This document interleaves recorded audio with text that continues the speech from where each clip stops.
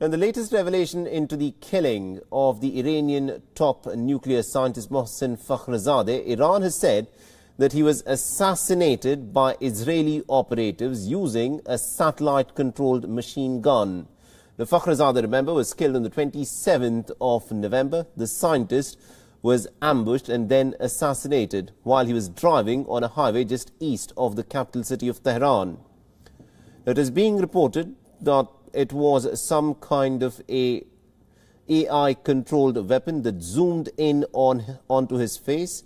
Now, there are various accounts of Fakhrizadeh's deaths that have emerged from within the Iranian circles. There are some reports that earlier said that he was caught in a gunfight between his bodyguards, and others said that he was actually fired by a remote-controlled machine gun that was mounted on top of a pickup truck.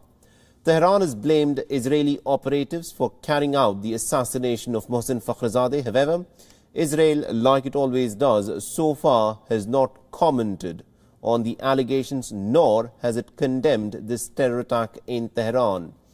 The incident is the second targeted killing of a very high-ranking Iranian official since the month of January, when US President Donald Trump had ordered for a drone strike on Qasem Soleimani.